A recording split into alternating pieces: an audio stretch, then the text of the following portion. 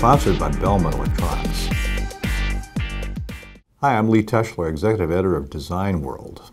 A lot of power supplies, both DC and AC, have what's called foldback short circuit protection on their output. This is a special kind of protection technique that differs from ordinary short circuit protection or current limiting. In this short video, we'll explain how foldback protection differs from ordinary current limiting. The difference between the two types is most easily explained by looking at a graph of supply output voltage versus output current. During normal operation of the power supply, the voltage remains constant as output current varies. With normal current limiting, there's a hard limit on the amount of current the supply delivers. As the load resistance approaches zero, the current is limited to a fixed value.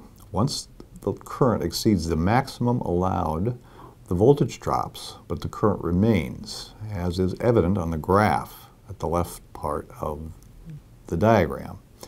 This drop in voltage with a high current draw may cause damage to the power supply circuit itself, because at that point the supply is dissipating a lot of power internally.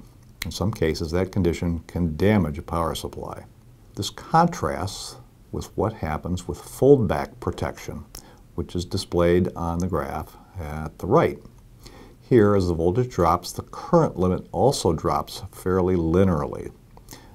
The name foldback comes from the shape of the resulting graph of voltage versus current, which looks a little like a wave about to curl over onto itself.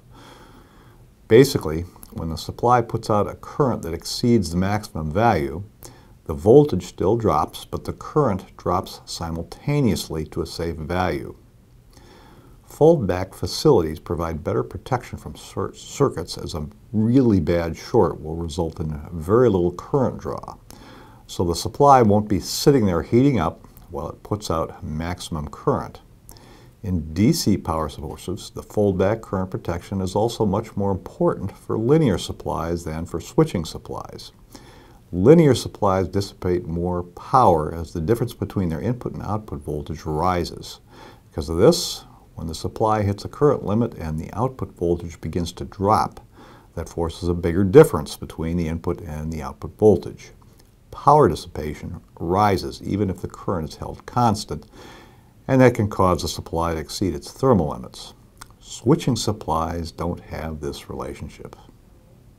Now, for more videos, go to powerelectronictips.com and designworldonline.com. Outro one more time. All right. Now, for more videos, go to powerelectronictips.com and designworldonline.com.